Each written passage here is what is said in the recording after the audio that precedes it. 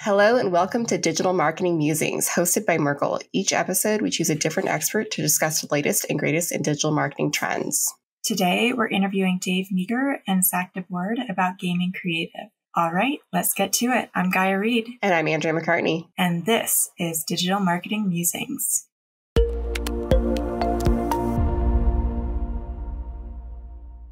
Welcome back to Digital Marketing Musings Season 2. Today, we're joined by Dave and Zach to talk about gaming creative.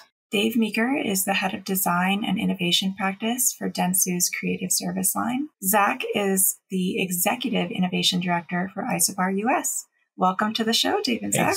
Thank you. Thanks for having us. So this episode continues our gaming series, and today we're talking about gaming creative. If you haven't already, we definitely encourage listeners to go back and listen to a few of our recent episodes on Web3, the metaverse, and how brands can get involved in the gaming space as precursor content for this episode.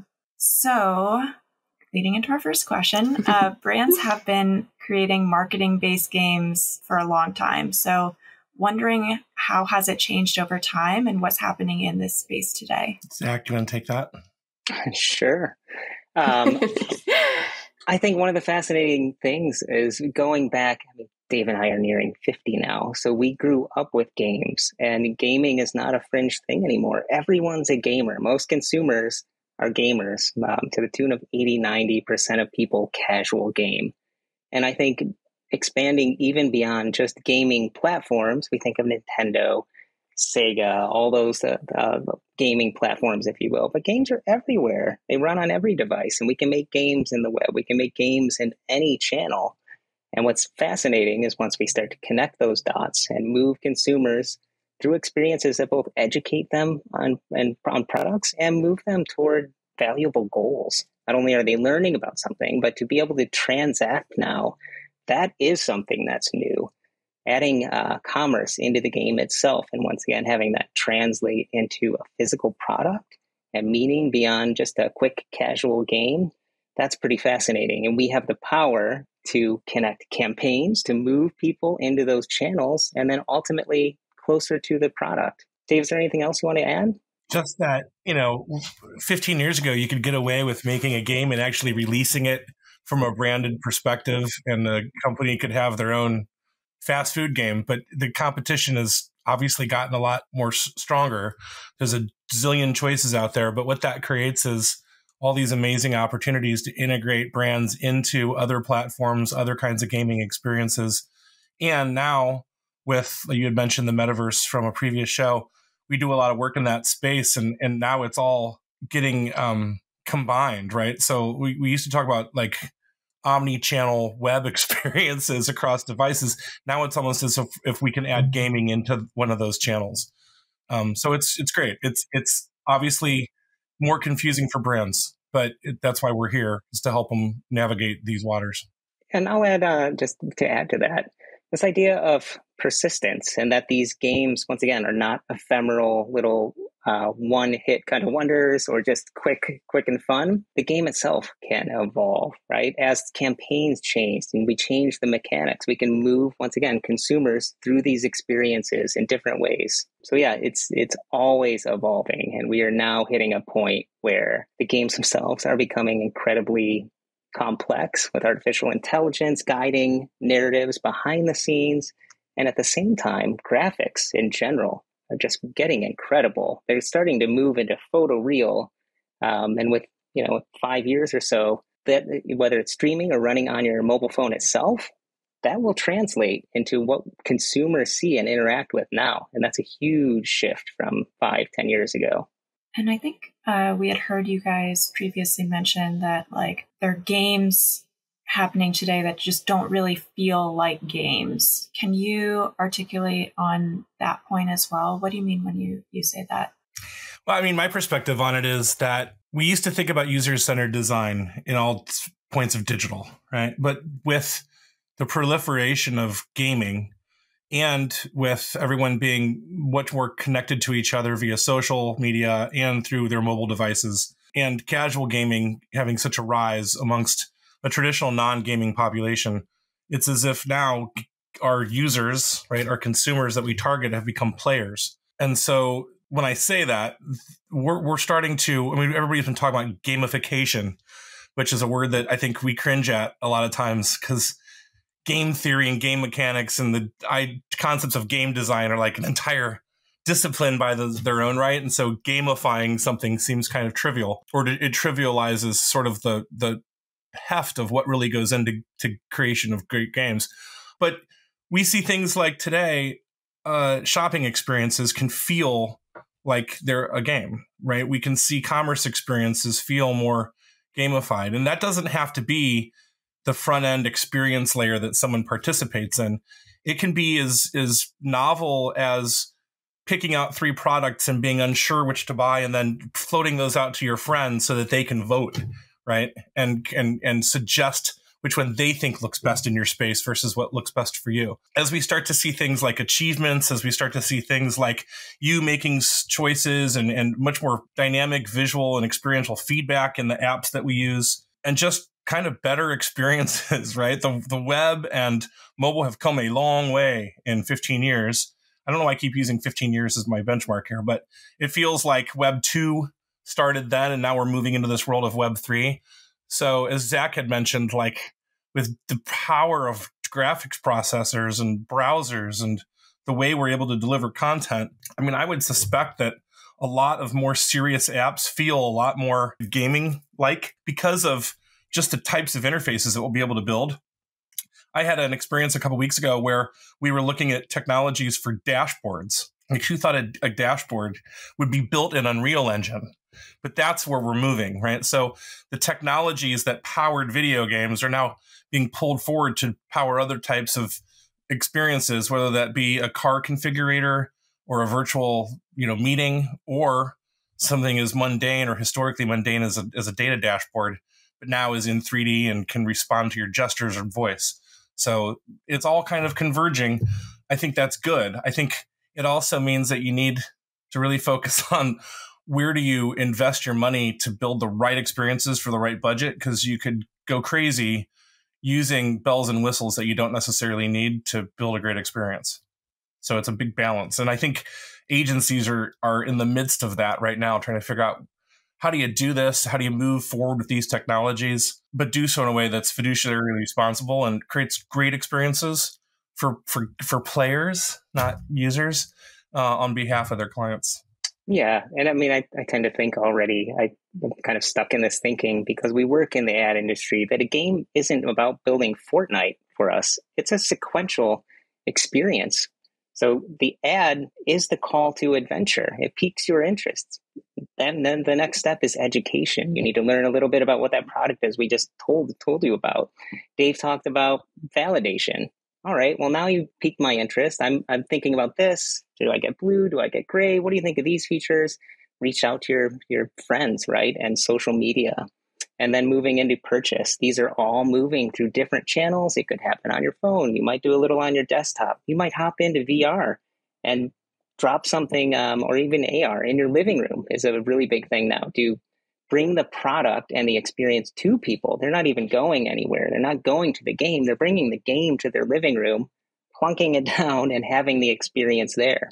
And we can now bring in live help, live agents, bring in those social friends and have a discussion in context, in location, with a real size product, all the way up to vehicles we do now, where people drop a full size vehicle in their living room and they're able to walk around it, walk inside and out and look at all the details. And once again, if you had your friend there, if you have an agent there, and it could be fun too, there could be, let's just say, Easter eggs there. Like there's the part of the game is not only are you learning about the product, but let's say you do find the Easter egg and the Easter egg gives you 15% off. Well, that's an incentive then to make that last hop to getting to the dealer, getting to the store, wherever the physical product is, and incentivization to finish that. The last thing about that is we can track those consumers through all those channels. And that's where it really gets pretty fascinating, because we can change the game, right? So let's say they got through the education part. They did something in their living room. They did that with an agent. And from that, we learned, well, they want it in black and they want these 5 features and they found this interesting. And later on, they see a commercial maybe made just for them with the same virtual asset. And there's another call to adventure. Hey, did you know that there's only one of these left? There's a scarcity play too. Get down there. Here's another discount code. Let's get you over that last hurdle, if you will, to purchase. And that could be teed up, once again, within the same narrative. So it all feels connected, but you've changed your path at the end of that game. You're going to have your own finish, and that's driven by data and technology. And once again, reuse of the assets, repackaging, and personalization for that end goal. So I'm hearing a lot of really interesting ways that advertisers are needing to design for users. We're talking about it not just being gamification, but also being kind of integrating the user into almost the design process. Are there any other things that advertisers should be doing or thinking about as they're creating these designs and these ideas for their users? I mean, the one thing that I recommend everybody do is get immersed as best as possible in the experiences, because we often talk to brands that want to do something and then we come up with a solution and they're at step 1 with understanding what that experience could be like. Oh, let's use a really concrete example. So Zach, you talked about like being able to plop a vehicle or something down in your living room and walk around it. And consumers have become accustomed to using their phone, right? And augmented reality, which arguably is pretty powerful and very cool. We do a lot of that work. It's always very exciting. But it's just, I mean, scratching the surface of what an experience can be like. So right now with Web3 and the metaverse, what's driving a lot of that is not only boredom, no, I'm kidding, there's a lot of new technologies that we've been using for gaming, we've been using for virtual production, and like we're talking about like movie production, things like The Mandalorian, LED walls and virtual cameras and things of that nature. All of those technologies are moving so fast and becoming accessible to regular production teams. So you got to remember that we're about to experience a whole wave of new hardware. And those take place mostly as headsets of some sort, right? And I think everybody's very shy and going, here's our new great thing. But everybody's taking baby steps because of some of the past, I don't want to say failures, but some of the launches into the marketplace over the last decade that kind of thought we were going to get a little more fanfare than they did, right? Google Glass as an early example. The Bose, audio, like glasses, AR devices more recently. But you know that Google has a new headset, right? You still have Magic Leap producing more industrial, but they'll probably whip back to consumer at some point. You've got Microsoft HoloLens devices, which again are more on the industrial flavor. They're expensive, but they're paving the way for consumer devices. The rumor out there is Apple's moving on something as an AR headset, mixed reality headset. And then you're going to have, like I saw yesterday, that the company that is heavily funded that's making contact lenses is a year away from a launch. And so the idea of these types of experiences, like we're finally at a point where removing that last bit of friction for participation is upon us, right? Because when anybody can just visualize 3D content and blend it into their physical space, we move beyond gaming into this world of spatial computing and true mixed reality. That's the kind of stuff that we're really super excited about. Do you have any examples of like what could be your brands that are thinking about this, or is that kind of like buttoned up right now? Well, I'd love to get something tangible. I mean, sure. If you look at let's go to some of these metaverse spaces. And because we've been working heavily with one called Decentraland, we can talk about that as we launched a brewery for Heineken a month or so ago. Very fun project. But those spaces right now, it's like when you go in, you're on your computer, it's sort of a lower poly 3D experience. Unreal Engine has a new demo. The Detroit studio, is that it, Zach? It's Detroit something, but it's really good looking. It takes the visual experience up a level. But imagine when you can break out of your computer, you don't need to carry a device around to look at the car. You're just standing in front of the car. You can enter the beach. You can go into the hotel. You can visit the virtual store. I think, 2 to 5 years, we will have an entirely new wave of immersive experiences. And like not even to be totally shocking, but I was in a call on Friday where we were talking about, we have a partner who's creating a holodeck. And like, if you look at all the technologies with like what NVIDIA does with AI and visual processing and voice, and you string them all together, HD projectors in a space could create like, you could, I want to be on a beach with whatever, and or you look at that's so cool. Technologies like OpenAI has this platform, if you haven't seen, called DALL-E 2, and it's a way for text descriptions to render photographic images. I mean, we're at the cusp of AI and neural networks, and then you get to the world of quantum computing. Like, our reality and our virtual content become completely married.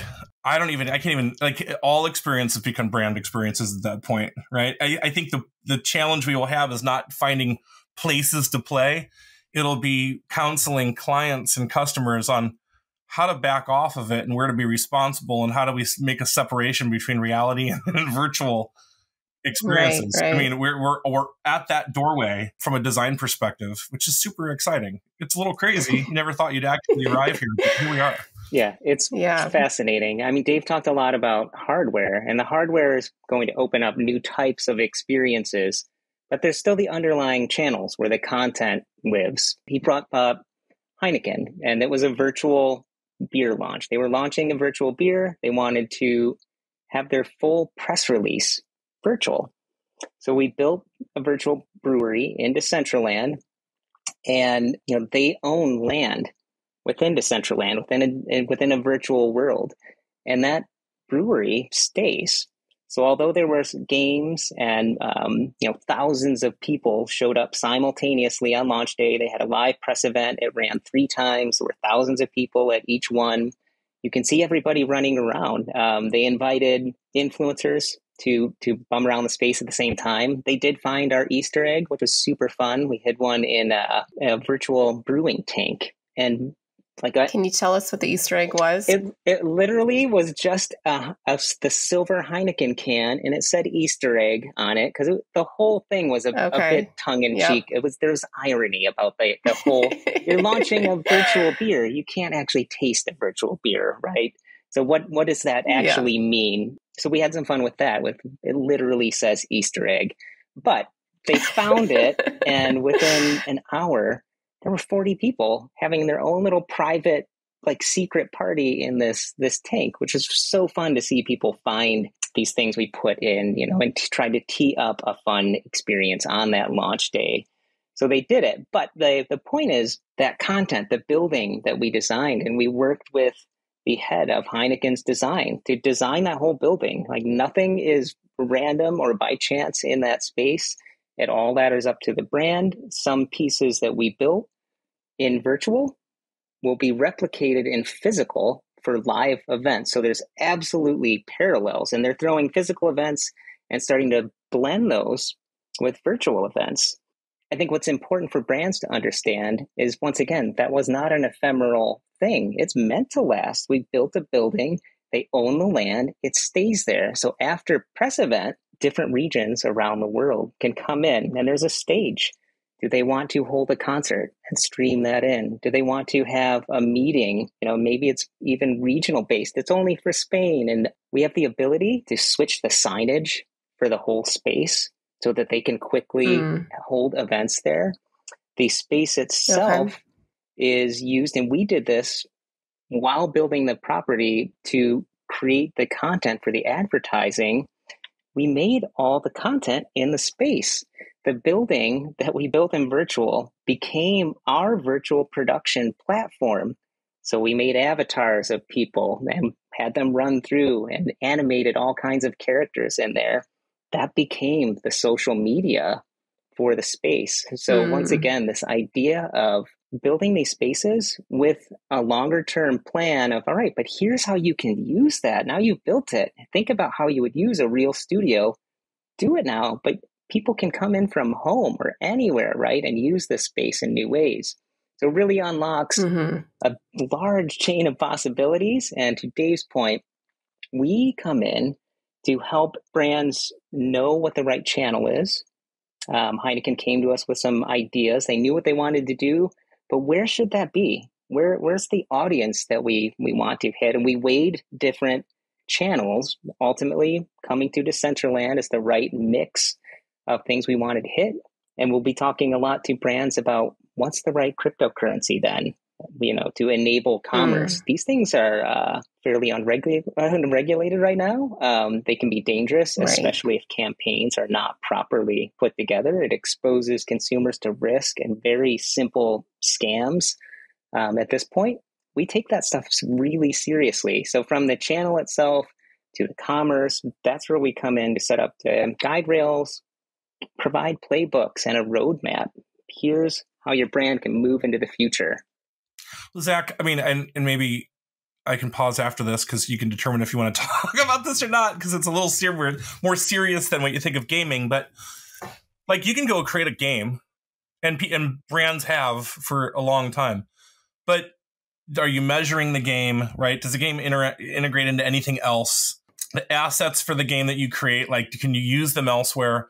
We're taking more of an approach now, I think, especially as Dentsu starts to come together and we work more closely across the different, from media to Merkle and data and customer experience to creative.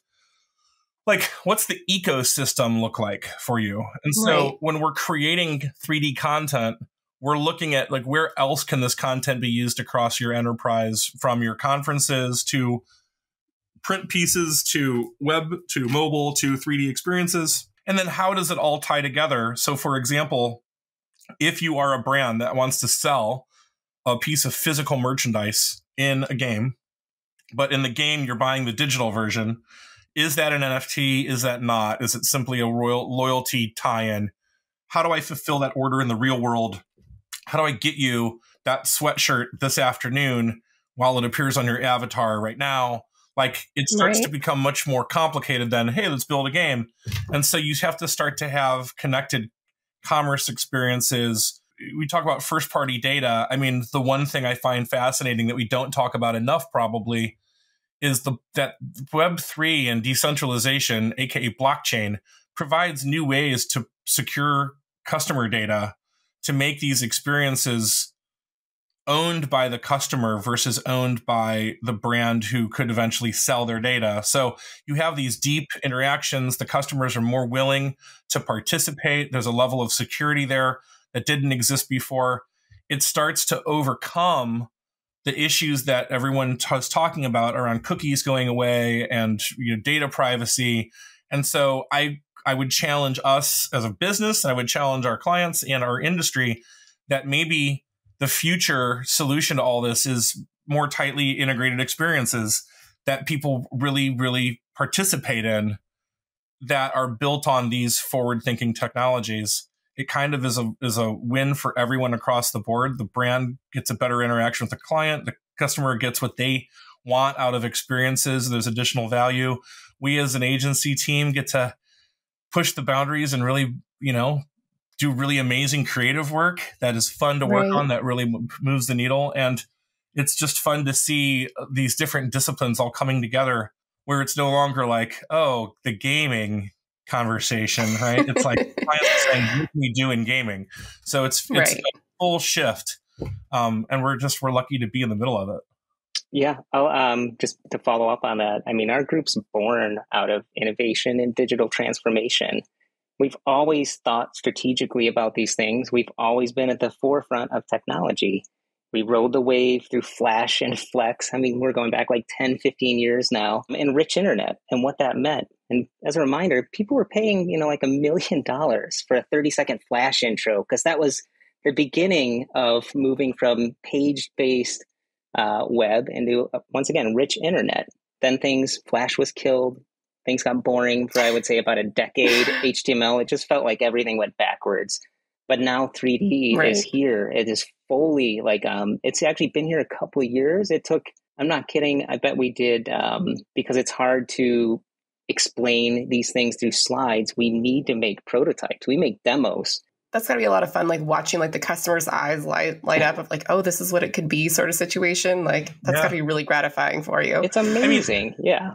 I'll use this really specific example, and I apologize in advance because we've talked about this until we're like, eyes are bleeding. But 4 years ago, roughly 4.5 years ago, we won a Grand Prix in Cannes. Cannes coming up for a project that we did with Billy Corgan from the Smashing Pumpkins. And what was novel about that was it was a music video.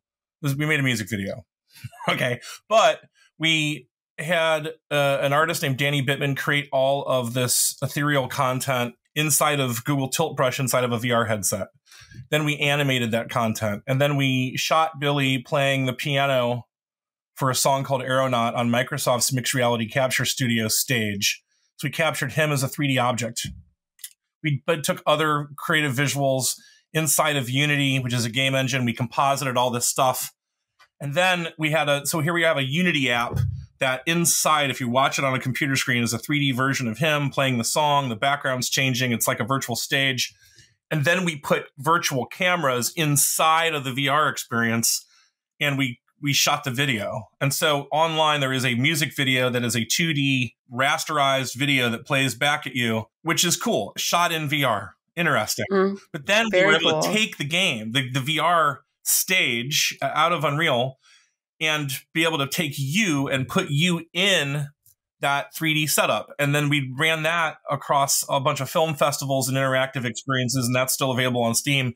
So this idea that I can create content inside of a rendering engine, but then I can have you go inside the rendering engine.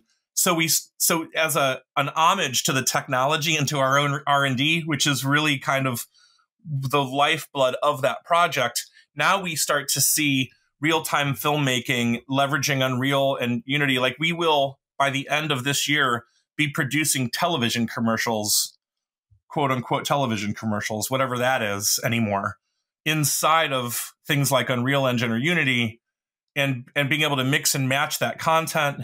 You could replay your own version of it. We can make dynamically generated content. So the city background in your commercial is different than the city background in my commercial. These things can run in banner ads. They can run as feature films. Like, oh my gosh, it's all of these technologies and all these experiences start to converge. And if you can think of it as an ecosystem of virtual production, it sounds intimidating, but I would argue that if you do it right and you're good at it, you will save money compared to traditional production techniques, traditional web, traditional game experiences where you go everything in an individual kind of, let's do this, then let's do this, let's do this. When it all comes together, it paves the way for a really exciting future, albeit a future that not a lot of people understand, and that we have to have new talent coming out of universities that are like a shifted mindset, where it's like hybrid kinds of people, designers and technologists coming together. You've got a degree in fine art or it was a minor in animation and then a computer science master's or something. So we don't have these people today. And I think that there's a huge opportunity for the next wave of people entering the job market and creative fields to do some really awesome stuff.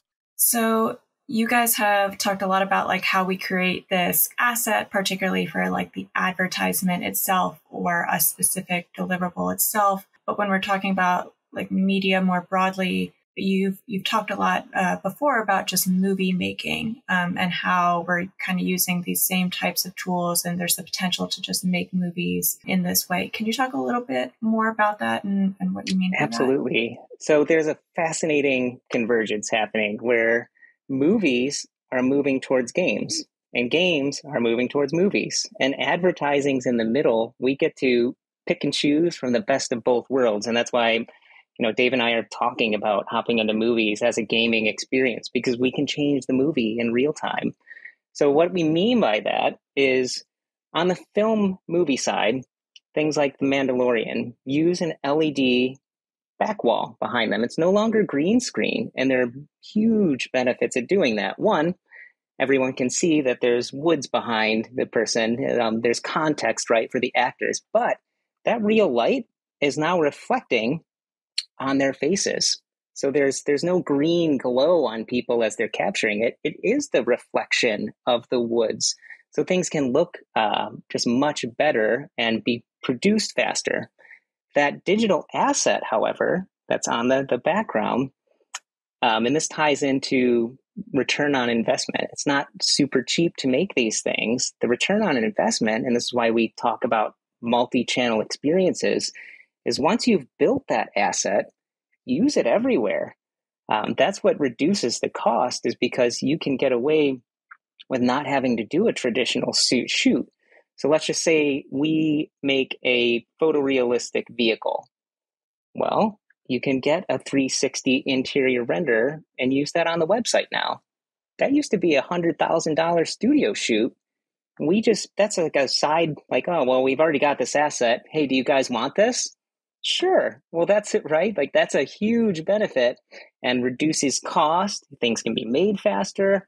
Not to mention, if there's something wrong with it, well, we don't like the lighting in there. We'd like it to be, more blue. We'd like it to be night. We'd like it to be day. We'd like to have a purple background behind there. Yeah, no problem. We'll render that out in the next 30 minutes and we can have that asset updated. So the assets, once again, used in that movie, we can directly plunk into a world, and there's some modifications. It's not totally like moving from one to the other. A game has to be more optimized and run in real time. But once again, the asset, we can build that world around it and have a gaming experience. And for us as advertisers, when Dave was talking about personalized commercials and things like that, it's reusing those assets and stitching together a story that we now move people through multiple channels. But they can make those commercials. They can make a world.